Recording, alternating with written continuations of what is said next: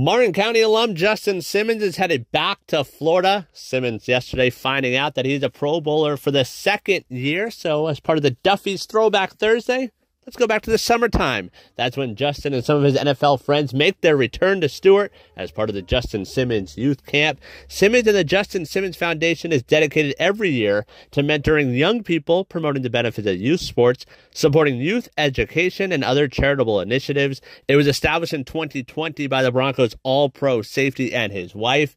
And for Simmons, while going to the Pro Bowl is a big accomplishment, giving back to the community is where Simmons shows his love.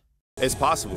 Whatever it is that you want to do is possible, and it doesn't matter where you come from, doesn't matter what schools you go to. Your dreams and aspirations and goals can be achieved right here in Stewart, Port St. Lucie, the Treasure Coast.